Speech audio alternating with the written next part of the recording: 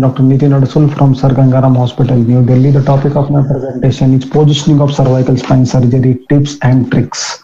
So we'll discuss mainly about the position of the patient and the few points about the ergonomics and the position of the surgeon during the surgery.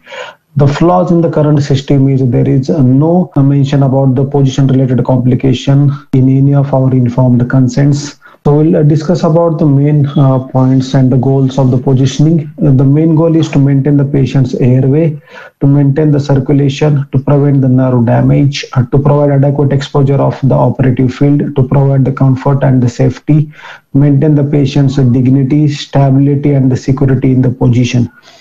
The cervical myelopathy and the patients with the high canal compromise, usually the extension causes more harm to the spinal cord.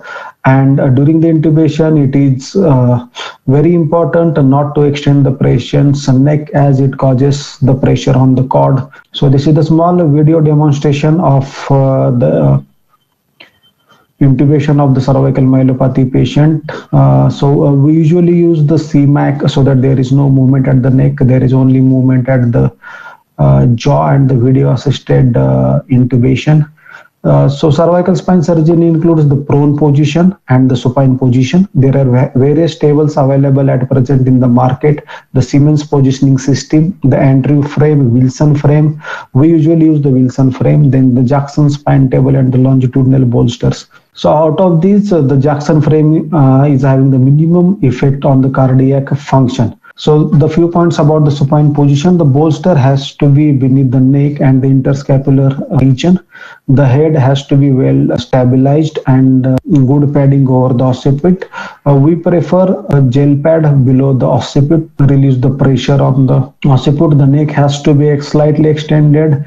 Tap the chin for the extension and avoid excessive extension of the neck and avoid the pressure on the nasal cartilage. The shoulder, the longitudinal traction should be there with the surgical tape to see all the levels in the fluoroscopy as shown in the CM picture and avoid the excessive traction. Then the arms should be along the side and tucked, knee should be flexed and the pillow should be under the knee. So this is the one more modification, and these bone foams are now available in the market. So it has the custom made interscapular pillow, then it also has the support for the knee. It also helps in the traction of the patient during the surgery. So in the supine position, the calcaneum, olecranon, sacrum, thoracic vertebra, scapula and the occiput has to be well padded.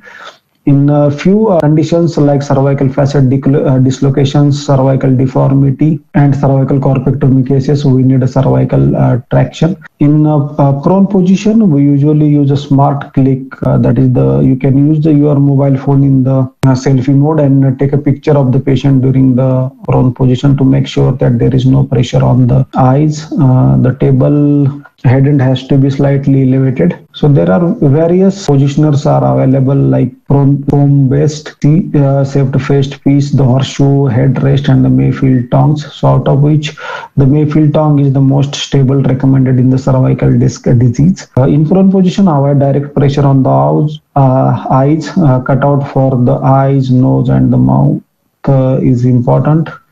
So this is one of the modification done by the Oxford University. So if the patient is having surgery more than the 6 hours, they usually do a bactigrass dressing before positioning the patient into the prone position. That helps to avoid any pressure sore. We have slightly modified this Oxford method by using the cotton above the horseshoe. It has helped us a lot in reducing the pressure sore on the chin and the forehead. The neck has to be slightly flexed. Check the endotracheal tube frequently and proper padding is important. Our anesthetists, they usually use a torch because if the curtain is on, then it's not possible to check the eyes and the neck position.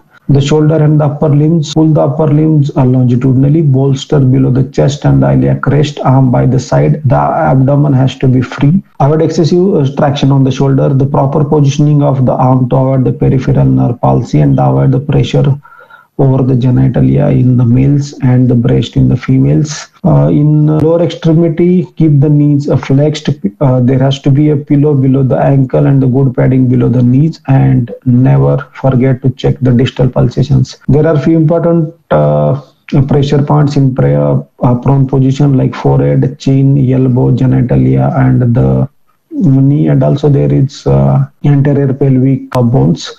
So one more important point about the Mayfield head holders. The most of the standard tables, they come with the Mayfield head holder, which is having the metallic attachment in the front. So it is not possible to take AP X-ray with this head holder. You can take a lateral X-ray with this. So we have come across this complication. The one screw of a 7-seater was medially placed. So we have done this modification of 3-point plaster traction which has been published. So only on the routine horseshoe we can position the patient and the strap the patient, and you can do the cervical posterior procedures like cervical foraminotomy, the laminectomy, and the cervical laminoplasty, as well as the lateral mass screw fixations and 7-seater as well. And you can check both AP and lateral views. And there are few modifications in this, and the locally available radiolucent Mayfield head holders are also available in the market. The one more position is the lateral position, which a few surgeons prefer, that its table is tilted at 10 to 15 degrees. So according to these authors, in lateral position, the visualization is more better of the contralateral side in the cervical laminoplasty patients in lateral position. And when the patient is in sitting position, like few surgeons prefer it while doing the cervical laminectomy, laminoplasty, and the fixation cases. So when sitting, the surgical field is above the level of the heart, which can facilitate the air entry into the venous system. This then collects in the right atrium, causing the ventricular arrhythmias, decreased cardiac output, and the cardiac arrest. So the complications associated with the prone position, they are the perioperative visual loss, peripheral nerve injuries, myocutaneous complications like pressure ulcers and compartment syndrome, rare complications like tongue swelling, femoral artery ischemia, ischemic necrosis of the femoral head, hemodynamic complications, prone position, there is a pressure in the abdomen, so the IVC gets compressed, the paravertebral and the epidural veins gets engorged, and the bleeding in the surgical field is there. And sometimes because of the IVC compression, there is postural hypotension, decreased cardiac function, hypoperfusion, and the multiple organ failure.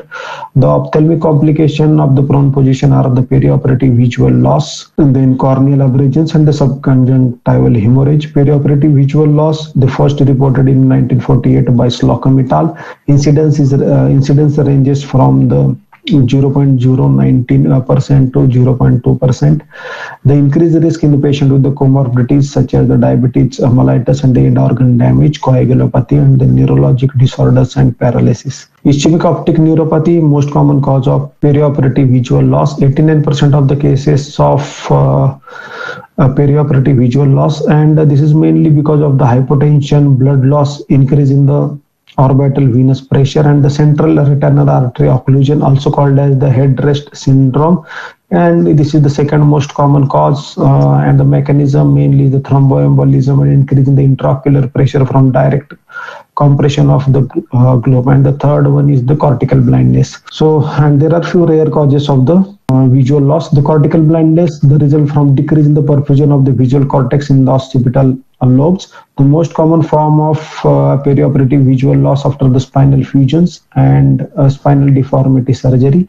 The symptoms often improve from the initial ischemic insult without specific treatment, but the complete recovery is rare. There are few rare causes because of some thromboembolic phenomenon. One more complication is the subconjunctival hemorrhage. These are the uncommon ophthalmic complications that does not cause visual loss. There is impressive appearance may be concerning to the patients, but it is usually asymptomatic and resolved without any treatment.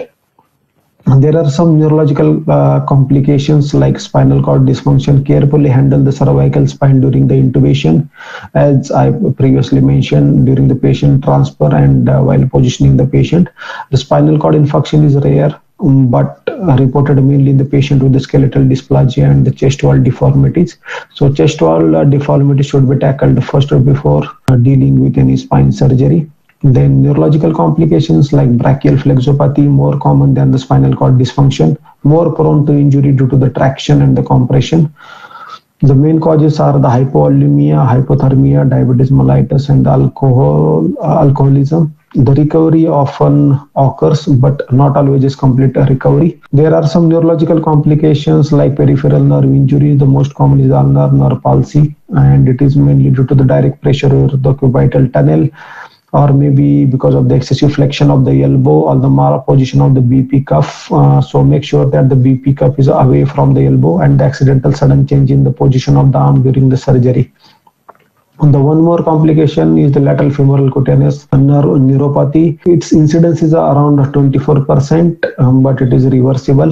Compartment syndrome is rare. Anterior thigh and the anterior tibial compartment is mainly reported. The diagnosis often delayed and missed.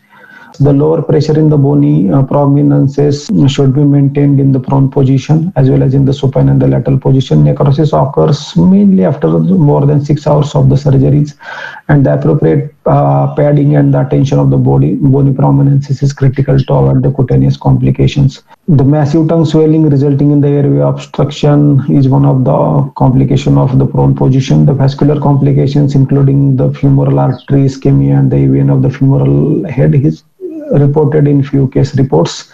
Some special considerations in elderly, like their skin is usually fragile, so even while applying the tape, make sure that the skin is not peeled with the tape. Their joints are arthritic, so preoperatively check that there is a shoulder movement for the prone position. Then limited range of movement is possible in old age, and then paralysis, the lifting rather than sliding or dragging. Avoid adhesive tapes. You can use the bone foam, and adequate padding for the bony prominences should be taken care of.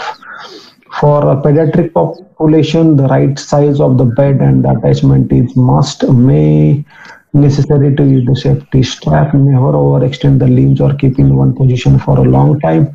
Due to small size, the children are prone to and has a great risk of physiological compromise. Appropriate positioning and observation are essential. 2 points about the ergonomics during the surgery. So make sure that your posture is straight, and if you are doing some endoscopic surgeries, make sure that the screen is around 3 meters and it is up to the 15 to 45 degrees of the angle.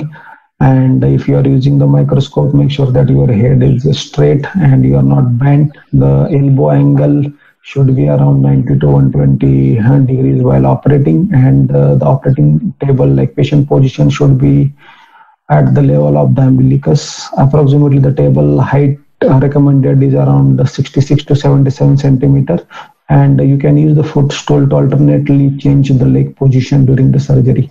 So the take home message is it's not about the technique, it's about the knowledge. If you know what causes complication and how to prevent them, you will be more likely to keep the patient positioning in mind as something you should routinely monitor. Thank you.